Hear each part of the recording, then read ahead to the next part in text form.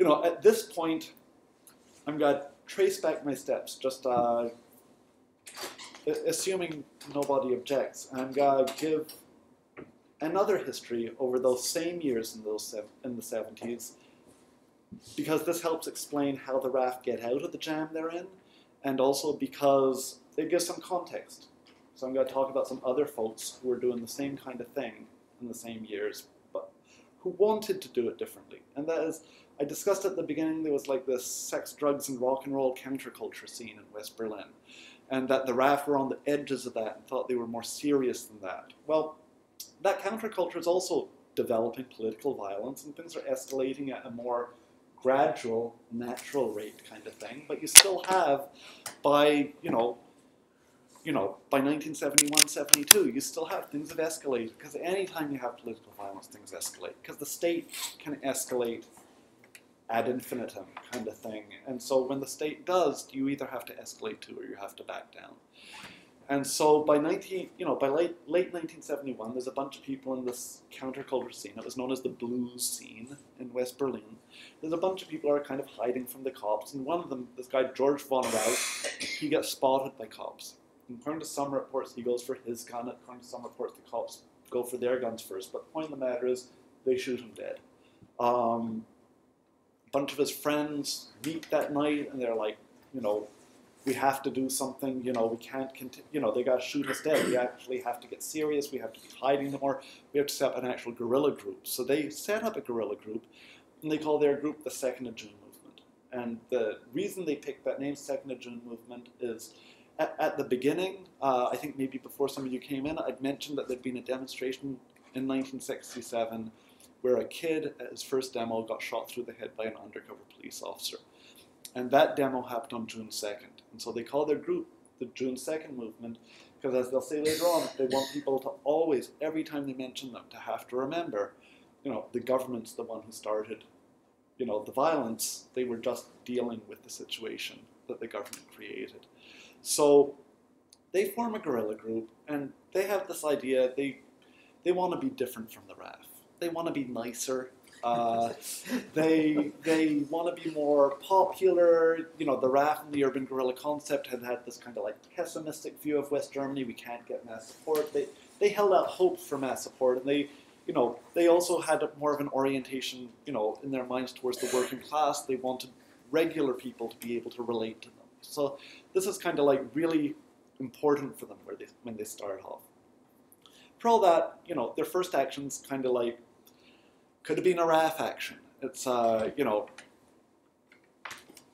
Ireland, bunch of people gunned down by British paratroopers. It's known as Bloody Sunday at this peaceful demonstration. So 2nd of June Movement in West Germany, they plan to bomb at the British Yacht Club. Only thing is, an old man at the yacht club finds the bomb and thinks he'll be able to defuse it. It was a horrible mistake. The bomb goes off. He's killed. So, for all this wanting to be nicer and more accessible, their first actions, yeah, exactly. Their next actions are more popular, though. They bomb police stations. They bomb schools for district attorneys. So people can relate to this kind of thing. They're also, in 1974, they're the ones who try to kidnap that judge after that prisoner Holger Mines dies on hunger strike, and they kill him when he resists. And folks in their scene don't really have a problem with this. Like, obviously, most people in West Germany have a problem, including definitely most working class people in West Germany. But, again, they're, they basically, when they say what they want to be popular, they're still not talking about everyone. They're still talking about a particular scene. Their next action's pretty controversial, to say the least, even in their chosen scene. And that is also in 1974, they identify a kid who'd been close to them, who had been picked up by the cops, apparently, allegedly, planning an armed action, and he couldn't deal with the solitary confinement conditions that political prisoners had inflicted on them. So after a few months, he was like, I'll do anything to get out of prison, so, there's something you can do, you can give information. So he's released on condition that he snitches. And people kind of suspect him of this. So the 2nd of June Movement pick him up, kidnap him basically, and give him a trial. And he admits it, at which point they kill him. So, when this comes out, it just seems ugly. Like, I don't know at the time if people defended it. One day we hope to do a second June movement book, and then I'll know all the details. But, from what we hear, people just talk about this action as a really bad thing, kind of thing. Because you'd think one should not snitch, but once, he was a kid in over his head, and once you do snitch and you've admitted that, well, the guy's admitted it. You can just publicize the fact that he's admitted it. For the state, it also turns out not to be that great a thing, though, because when people do eventually one day go on trial for this, it turns out that the state had other undercover agents who were observing this trial from a distance, kind of things. They didn't move in to save him. They kind of watched as this happened. So, it's not a win for their side either in terms of propaganda, but still at least a bad taste in people's mouth. Their next action, however, is super popular. And that is in 1975, and you get a sense of maybe why the RAF thought these armed actions to free prisoners, they might work. The Second June movement, they succeed. In early 1975, just before Stockholm, they kidnap a guy running for mayor in West Berlin. He's running for the Christian Democrats, the right-wing party. It's the Social Democrats who hold the city government. They're suddenly in a real bind because they can't say, we're willing to die because we won't negotiate with terrorists, because it's not them who die, it's the guy running against them in an election. So it's like, Second June movement's also really smart. They only ask for prisoners who aren't facing murder charges and who are facing years, not decades in prison. So the government actually, they blink, they give in. They release 6 prisoners who fly to South Yemen, go to these training camps of this group I mentioned, the PFLP-EO, and from there they travel back mainly to West Germany to join guerrilla groups again. So they flew them out of prison to get trained. Yeah, they flew them out of prison. Exactly. They flew them out of prison to South Yemen. They go to these training camps, and then they go back to Europe to do stuff. Good demands. Yeah. And it's a super popular action. And it's even more popular once this guy, Peter Lorentz, this politician they've kidnapped, at the press conference, remember, they wanted to be nice guerrillas. At the press conference, they were really nice guerrillas. They were friendly, good conversation. They gave me good food. It's so he's basically talking about how nice these people are. The cops actually think he was in on it. So they put a tail on him, but he wasn't in on it. He just had a relatively good experience, and he was an oddball. So, but, it's the beginning of the end of the Second June movement, because the cops aren't amused.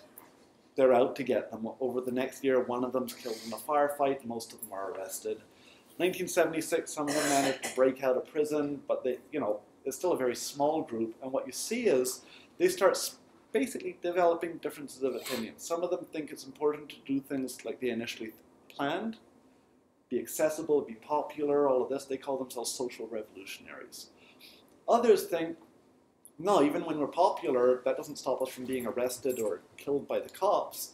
So they're we actually have to carry out heavier actions, forget about this trying to be popular kind of thing. They want to do things more like the RAF. So they call themselves anti-imperialists. So these two kind of tendencies emerge.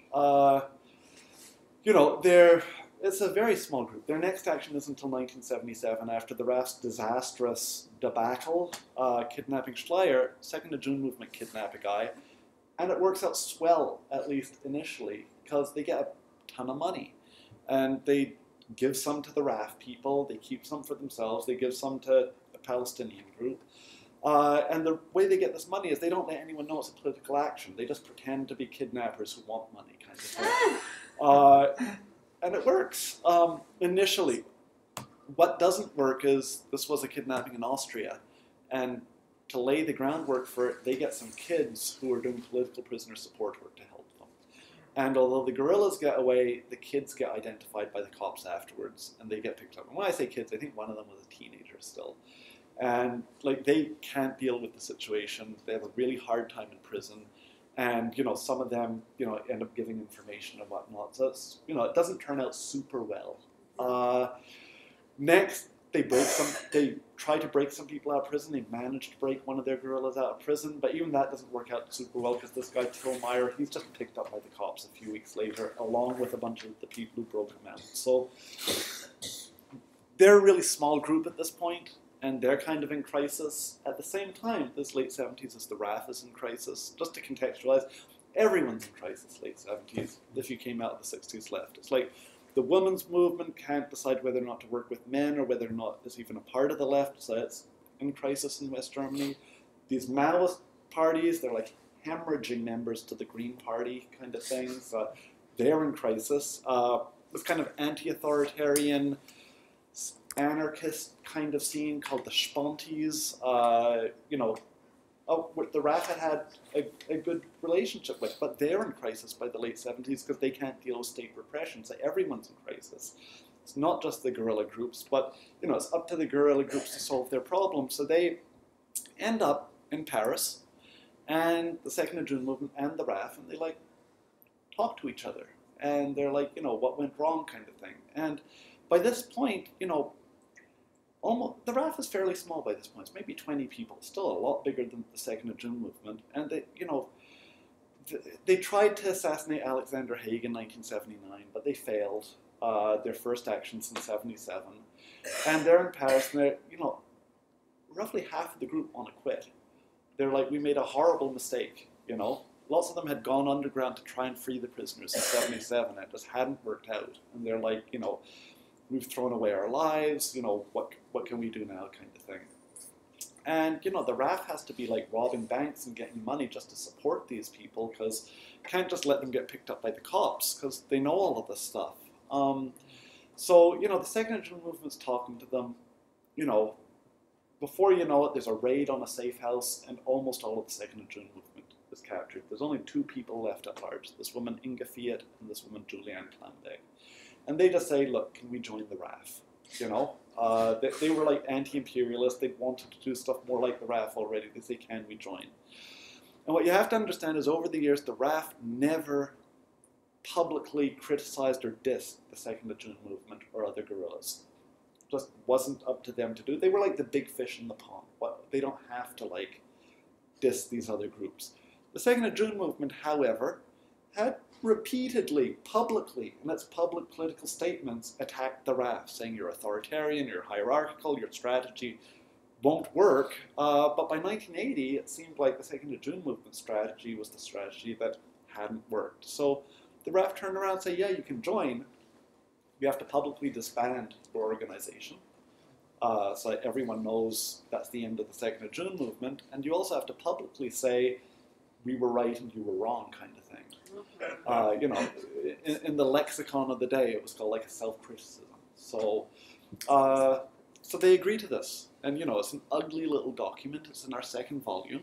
And, in it, they crap all over their history. In this psychedelic move, they take the Lorentz kidnapping, which freed prisoners, and the Schleier kidnapping, which didn't. And they say the Schleier kidnapping was the much better political action because it forced the state kind of thing to show its ugly face, whereas with the Lorentz kidnapping, the state freed prisoners, so it felt, it's just craziness.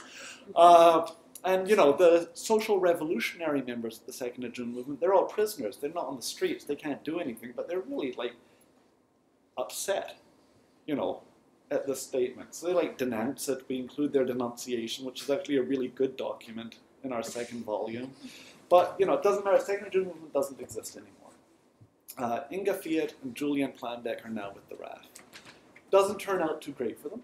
Julianne Planbeck dies in a traffic accident a few weeks later. Now it's only Inga Fiat. So it's a really disingenuous, disbanding of a political organization if you end up being one person who's... Yeah.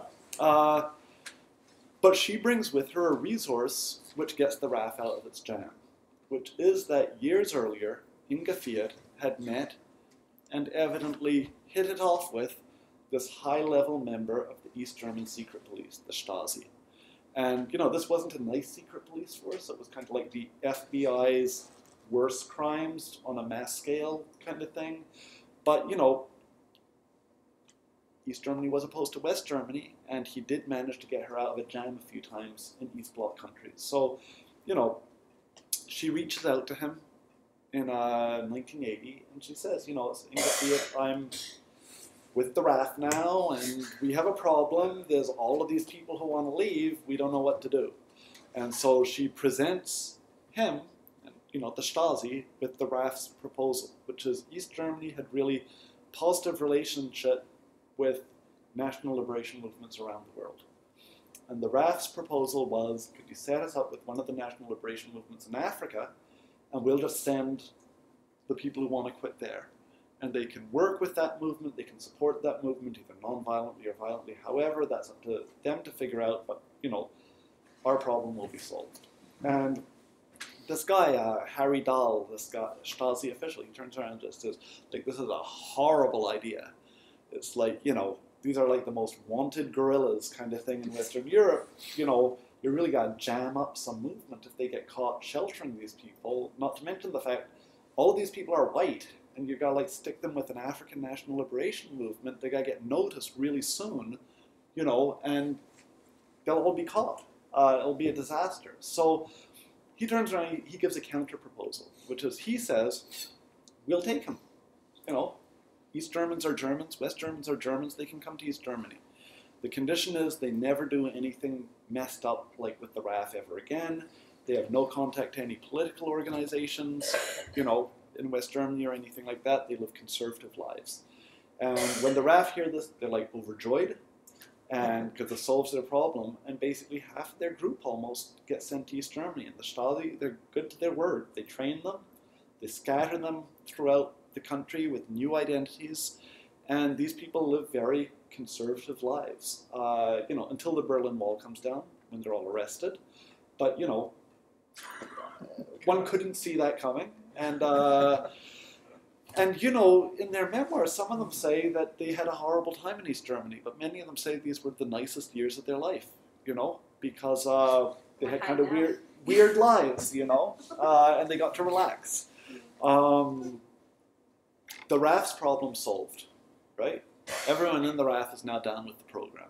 And they look around, and, you know, there's two ways of explaining what comes next. And we definitely have decided who we believe. We basically believe former RAF members.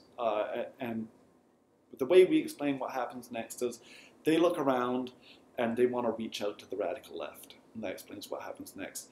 Lots of people on the left disagree with us being me and my co-editor of these two histories of the RAF, and lots of people on the left say, no, the Stasi told them to do it, that they had relations with the Stasi during this period. For a few years, it's true, they could go to East Germany occasionally and relax.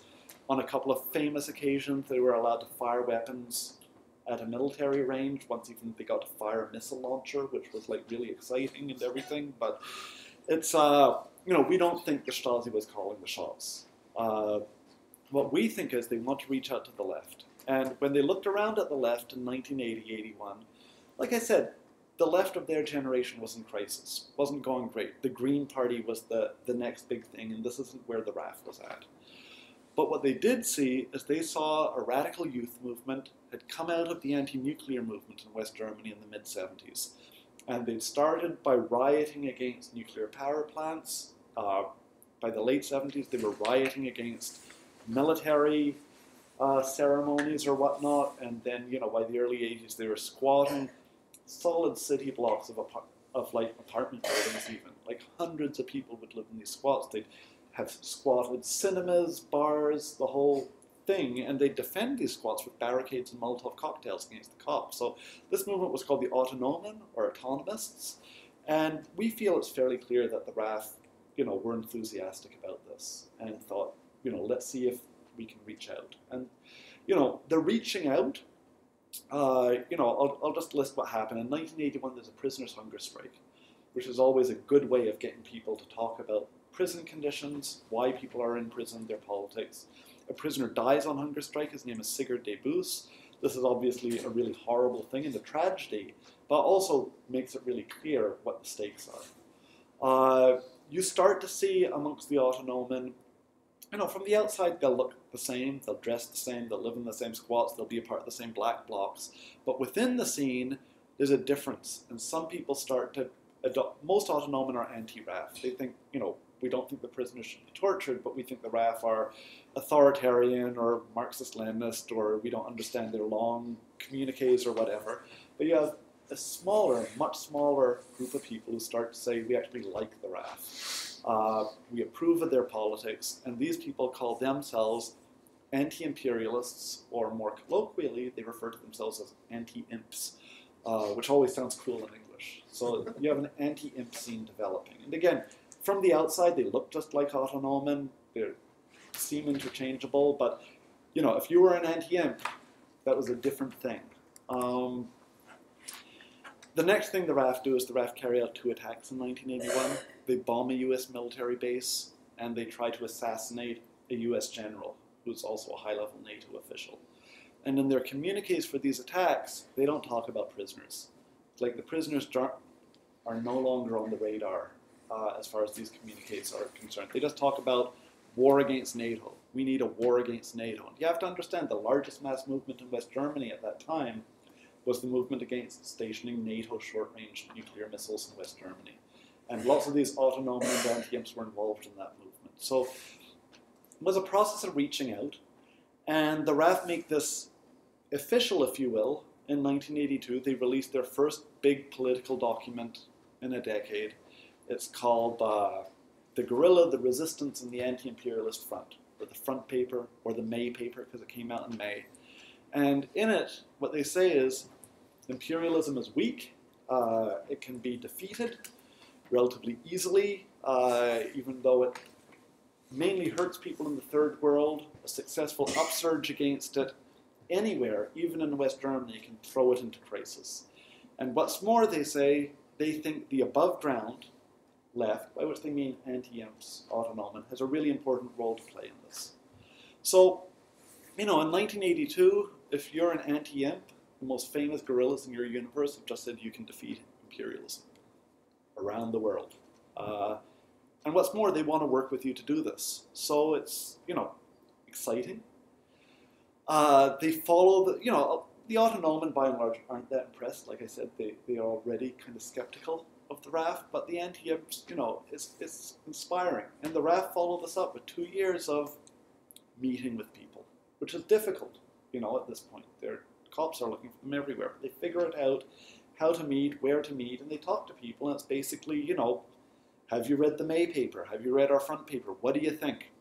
Can you work with us? How do you imagine working with us and all of this? They go out of the country. They talk to other people about this. We don't know exactly what they had planned next, because before they could do what they would have had planned next, they encounter a really big military defeat, which is in the summer of 1984. RAF members are staying in a safe house in Frankfurt. RAF member is cleaning a gun.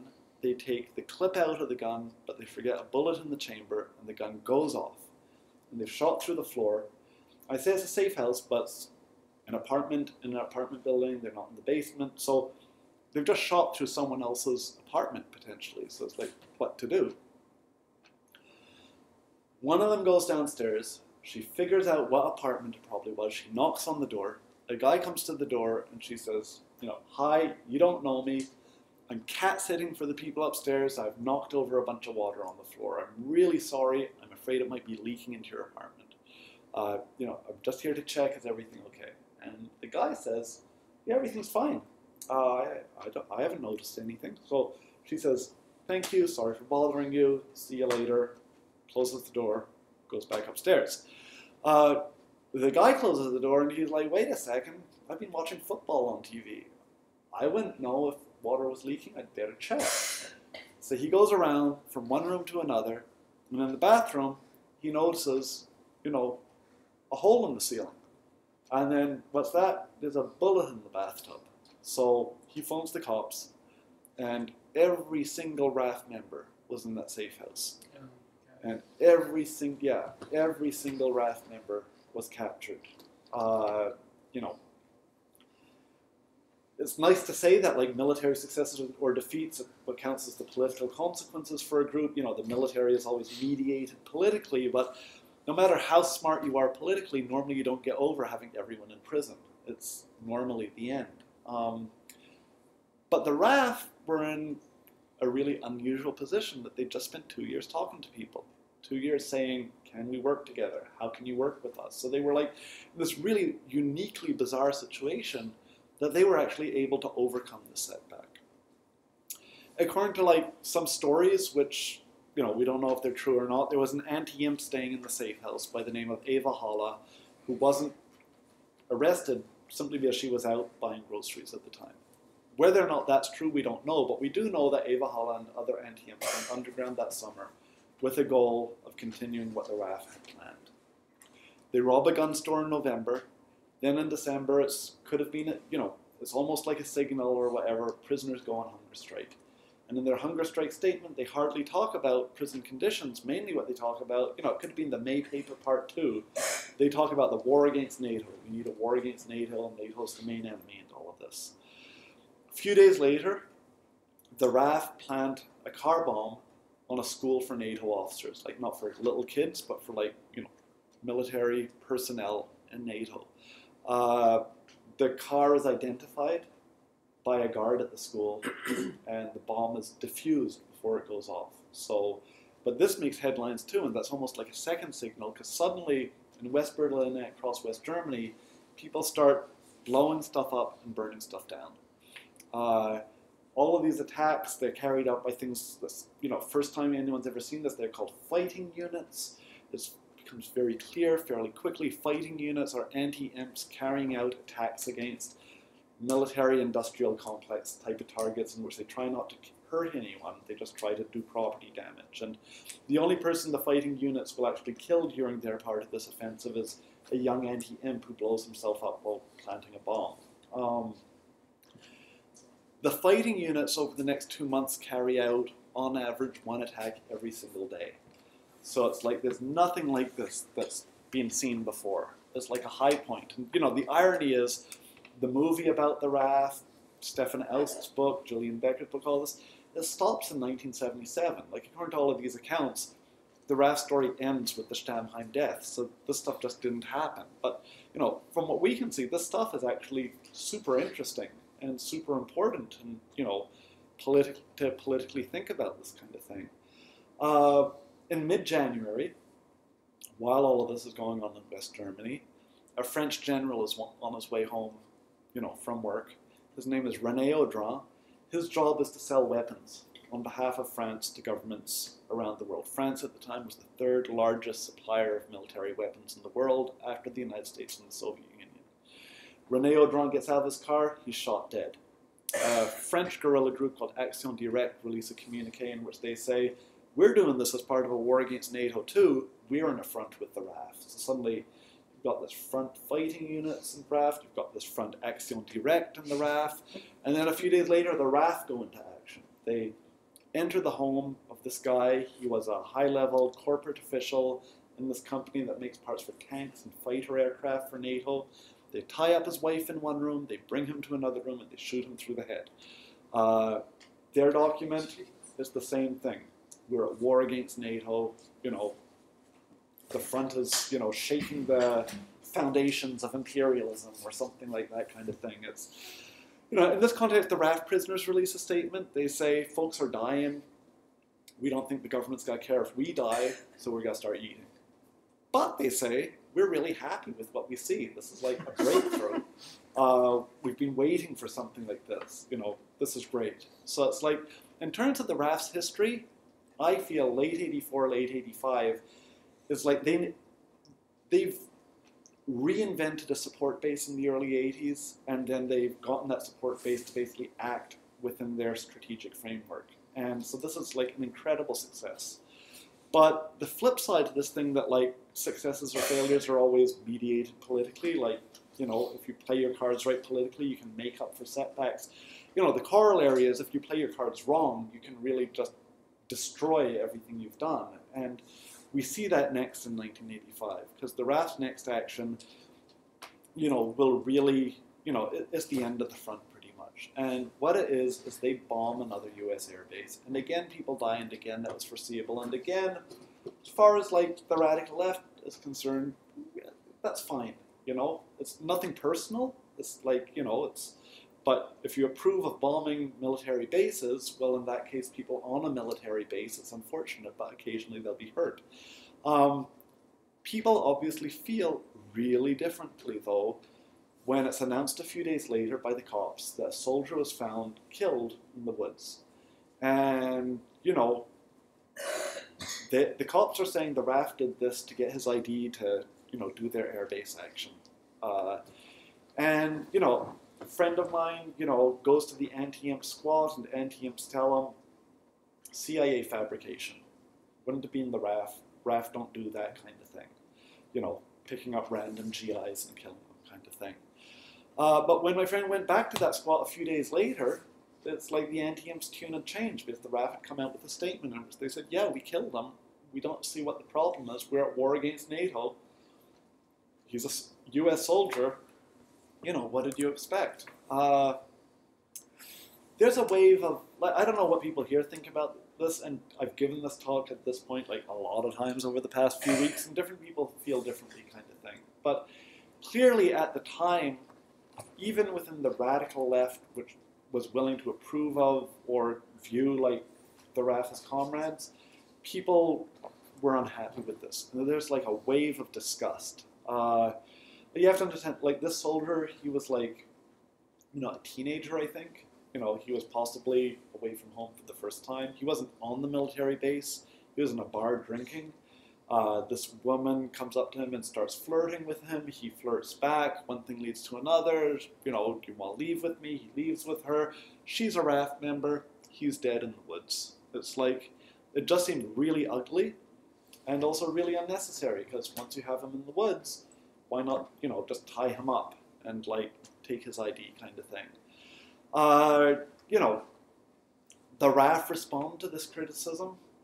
They release a statement in which they say, these are their words, if we made a mistake, our mistake was not realizing how many assholes there were on the left who would use this, as an opportunity to distance themselves from us. So it's like, you know, not the way to win friends, kind of thing. And the criticism continues, and the RAF release more documents, and finally they apologize, basically, and they say, we made a mistake.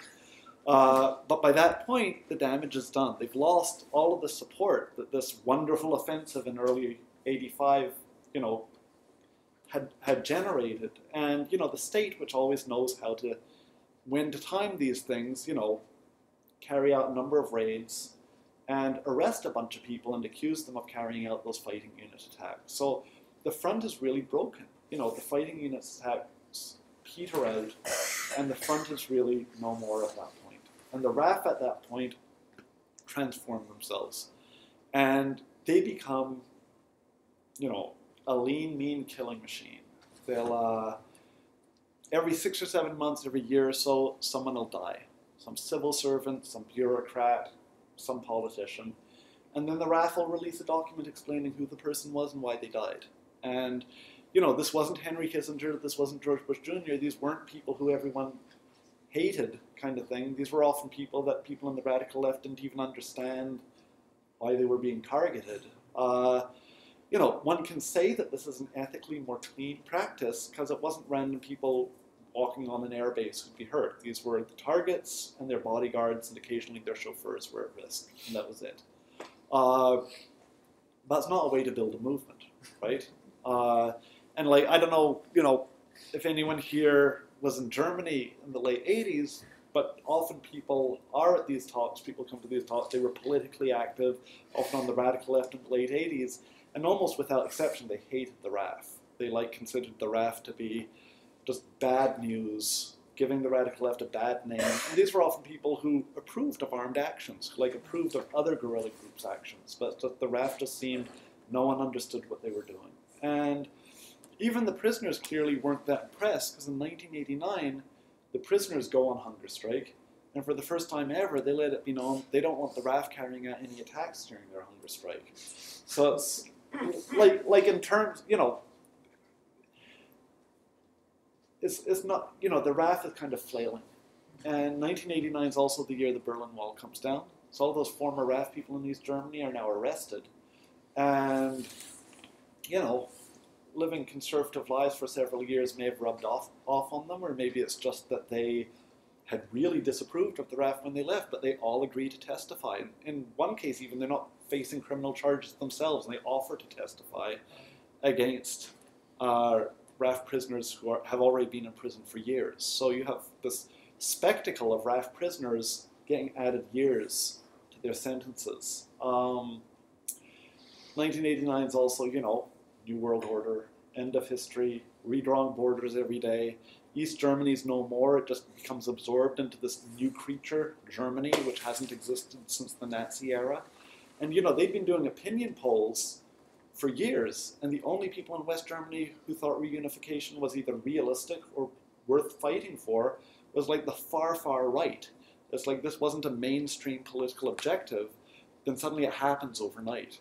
And everyone in West Germany seems super happy about it. So it's like, if you were on the radical left, it's like a complete game changer. And you feel super isolated, super demoralized, super confused. And the RAF kind of putter on with these assassinations for a couple of years, but they clearly, you know, they recognize that, you know, it's not getting them anywhere. And then two things happen that really change things. One is a liberal wing of the government get in charge of, basically in charge of like prison conditions and things like that. The Minister of the Interior, like all of this kind of thing, and the Attorney General and all of this kind of thing, they let it be known that, you know, if you're a RAF prisoner, and it doesn't matter how much you have left on your sentence, if you're really sick or if you're willing to show remorse, you can expect you might get out of prison pretty soon. So it's like, you know, a few months later, the RAF release a document, and they say it's not a reaction to the government, that they've been working on it beforehand, but in their document they basically say, look, we're not going to kill anyone anymore. We're going to do stuff, but we're not going to kill people because we recognize that the left needs space to talk about the changes in the world, and the left can't have that space as long as we're assassinating folks. So, you know, a few days later, the prisoners release a statement in which they say, we're so happy you're not going to be killing anyone anymore. Thank you. We agree completely. You know, stop killing people. We approve. That's like, you know, the RAF and the government were kind of like a train going super, super fast. This was like slamming on the brakes. So things don't always work out super smoothly. So the prisoners aren't, for the most part, in super isolation at this point, but they don't have free contact with one another.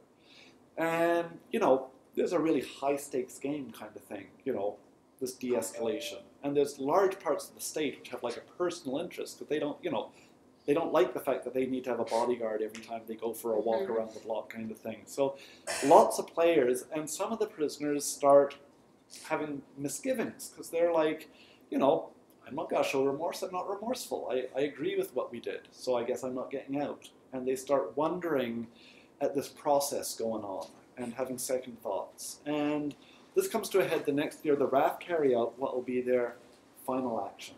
They bomb a prison. It's a prison that's about to be opened. There's no prisoners in it. They tie up the security guards, because remember, they don't want to hurt anyone. A cute detail, you know, that like warning, construction work in progress sticker tape. They have like special sticker tape made, warning, RAF bombing in progress. And they put it around the prison, and they plant so much dynamite, like the prison's like totaled. It takes like years to be rebuilt. So, you know, if you're on the left, this is a super cool action. It's like people like this action. But again, you know, context being everything, some of those prisoners who are like, we're not going to show remorse, they're like, you know, thinking to themselves, this isn't a standard RAF action. We don't really understand, you know, is the RAF just trying to be popular kind of thing? Or is the RAF trying to somehow, is this some weird negotiation with the government? Like, we'll do a bombing to pressure you to, like, people have these misgivings. It all comes out after what happens next. The government moves in. It plays, like, its final card. In the situation that on the left, everyone's confused and demoralized for the first time ever, the government gets an agent close to the RAF. And this government sets up a meeting. 2 RAF members go to this train station in this town called Bad Kleinen. Suddenly they're surrounded by members of this like anti-terrorist unit, GSG 9. One of them, Birgit Hogefeld's captured on the spot. The other one, Wolfgang Grams, he draws his gun, he shoots an agent, he makes a break for it. Nevertheless, he's like cornered, he's captured, he's thrown to the ground, handcuffed. And according to eyewitnesses who live in the area, so not people on the left or anything like that, an agent goes over to him and shoots him through the head. So it's like, 10 years earlier, people would have joined the RAF as a result of this. But, not in the 90s, because it was just clear it was a group without a future. And in this context, pretty soon, the RAF prisoners who were having those misgivings, most of the RAF prisoners publicly denounced the RAF. And they basically say the RAF is confused, the RAF, the prison bombing was a confused action, you're obviously confused if you allowed an agent to get close to you, and what's more, we suspect the RAF of cooperating with some prisoners to cut a deal with the government to get prisoners out of prison. And even though these people were prisoners who'd been in prison for years or decades, they just weren't, they didn't approve of anything like that. So they denounced the RAF. At which point the RAF is kind of finished. They'll release documents throughout the 90s in which they'll kind of talk about their past, try to justify themselves. It's almost like, why doesn't anyone like us kind of thing. And then there's silence. And then in 1998, a mainstream publication, out of the blue, receives for the first time in years, there's a document from the RAF entitled The Urban Guerrilla in the Form of the Red Army Faction is Now History. They go over everything that was ever done by the RAF. They go over all of this. They end it with a list of everyone from any guerrilla group who ever died in West Germany. And then 3 lines from a poem by Rosa Luxemburg. I was, I am, I will be again. And then that's it for the RAF. There's still, according to the government, a few people at large. Their wanted posters are still up with their faces. Some of their DNA was found at the site of an armored truck robbery in the 90s, so they were preparing a retirement fund. The RAF managed to renew their tradition, repeatedly. They basically created their tradition. But everything changed so much with the Berlin Wall coming down, and everything was so different in the 90s that at that point the tradition really ceases to exist in any meaningful way. But for all that, it's not a win for the state. It's not the state that beat the RAF, it's the RAF that de-escalated. It can be argued that the state basically, out of fear, agreed to release prisoners decades before they would have gotten out otherwise. And it's the RAF that chose to disband itself eventually. And the state still doesn't know who did what. So you have this obscene situation. A few years ago, this former RAF prisoner was dying of cancer. And, the government said, we're going to send you back to prison if you don't say who killed Siegfried Buback. Even though they'd already locked up this other RAF member for 20 years for killing Siegfried Buback, they knew he wasn't the one who killed him, kind of thing. So this woman, Krista Eck, she refused, and there was outcry, so she wasn't sent back to prison. But for the state, it's not clear when either. But that's the very long story. So thank you for all sitting through it.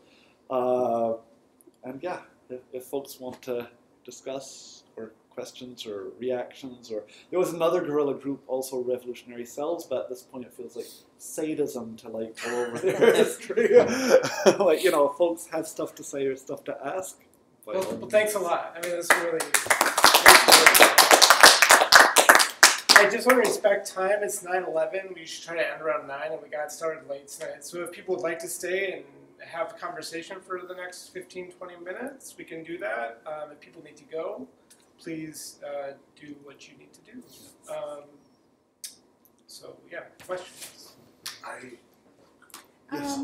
What was the connection between the RAF and any organizations that were operating in the 70s in the U.S.? I think the only real relationship would have been goodwill. There was no organizational connection. Definitely the people doing RAF prisoner support work also did support work, for instance, for, in the very early 70s for Angela Davis, later on in the 70s for other political prisoners in the United States. when the RAF prisoners died in 1977, there was a group called the Sam Melville Jonathan Jackson Unit on the West Coast, which bombed a German car company's offices. But that was just goodwill. There was no real connection beyond that. Yeah. Or Ireland. Was Ireland? there any connection with? People definitely went to Ireland. And I don't, we don't know if there was any connection, but that kind of connection is far more possible that existed. Also because people from, various other guerrilla groups in Western Europe would end up at both at those same training camps in the Middle East, so people could meet there. So there was networking going on in that sense. Informal, I think. Informal. But yeah, I think it's safe to say that there was probably some contact. Yeah. Having researched all this and got to know the story and everything pretty well, what would you say as far as movement building and having an influence from the left? What is the most important lesson to be learned from all of that for today and up-and-coming activism? Well, I think there's two lessons. One of which is that, it's a lesson that, to me it's an optimistic lesson, but it's a lesson people often don't want to hear, is that the RAF basically proved that you can act in a way that everyone thinks you're really crazy when you start, kind of thing. And you have, people just think, these actions are nuts, kind of thing. But if you manage to do them, I'm not only talking about armed actions, I'm talking about any kind of position. You can stake out a position that's really extreme, seems really out there, no one's agreeing with you, or it seems no one's agreeing with you, but if you're consistent, if you act in a principled way, and if you defend that position, you'll end up creating political space, both for people to agree with you and also for a whole bunch of other positions close to you. I think it's definitely, if there'd been, without the RAF within West Germany, people would have seen the 2nd of June movement and other guerrilla groups in a much more negative light. But these other guerrilla groups got to look like the nice guerrillas because you had the RAF doing these really heavy actions and letting it be known that they weren't going to pull their punches. The other lesson, though, which kind of qualifies that first lesson, is that when carrying out any action, even a military action kind of thing, the political is always more important. So it's really the political consequences of an action. We often hear even today, that the police smashed a demonstration, or that a lot of people got arrested at a demonstration. Or you'll hear in terms of the Black Bloc, you'll hear that the Black Bloc did things and really alienated people. But I think the lesson, even though it's a completely different context, the lesson from something like the RAF is what actually counts isn't that. What counts is what happens afterwards. It's, are there people willing to go out there and explain, why the Black Bloc broke some windows? Or are there people willing to go out there and basically, capitalize on, not be intimidated by police violence, but kind of use it to teach people, because there's some people who have no choice, but who deal with much heavier police violence than the radical left does every single day in North America, kind of thing. So, in a sense, we can look at that, So I want to ask you, addressing that way, Yeah. just what out of everything had been the best fruitation of everything? Of the RAF? Yeah. I think definitely 1972, and I feel 1972 and the attempt to build a front, starting with the stuff that happened in 1981, and then the position paper in 1982, and the years of discussions. Each time, they really seemed to create a lot of political space, and each time, unfortunately, subsequent errors just undid that, but I think that, those were really successful. Staking out extreme, maybe unpopular positions, but then explaining them, finding who could support them, and all of that. It's what makes the RAF really interesting, because, 1972 or the 84 arrests, in both of those cases, most organizations would have ended, but they managed to actually keep going. Yeah. Oh, did you want No, to? you go first.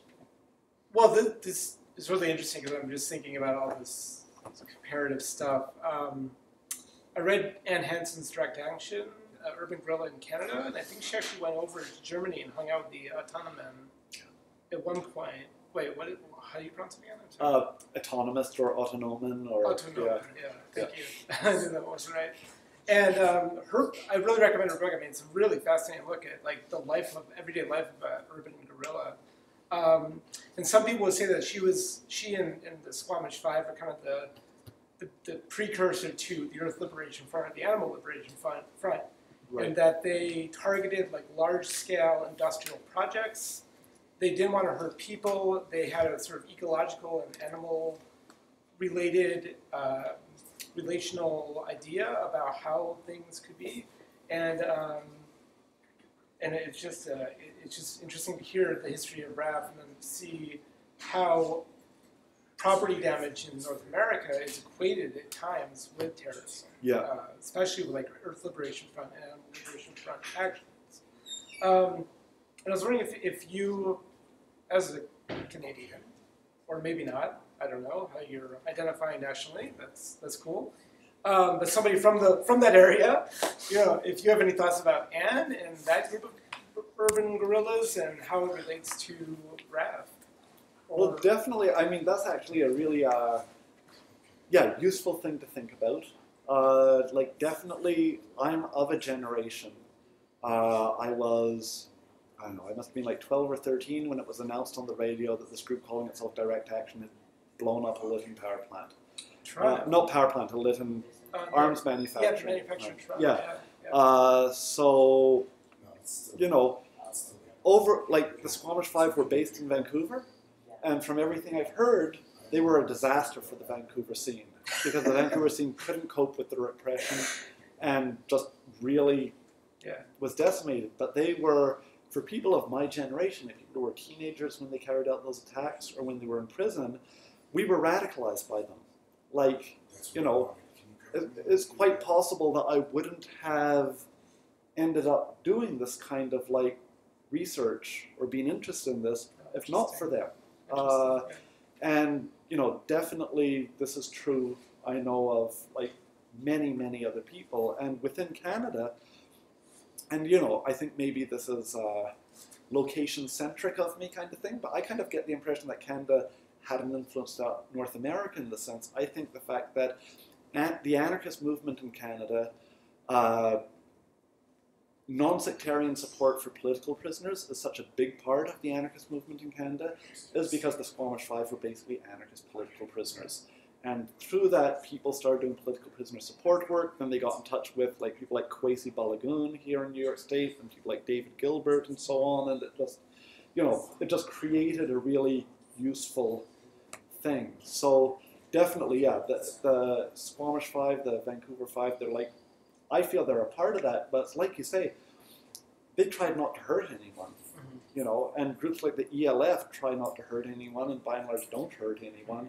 And they end up with prison sentences, So huge, And I just, I think that definitely creates a different political situation than the RAF people were dealing with, or than West Germans in general were dealing with. I mean, it kind of begs the question, if you're going to give somebody, for all intents and purposes, a life sentence for what's a non-violent crime, the state is kind of sacrificing one of its weapons to convince people not to carry out violent crimes. And, I think it's just the fact that, this is such a surveillance society, and technology actually makes it so much more difficult to carry out those higher level actions. It is the only thing really stopping them from occurring.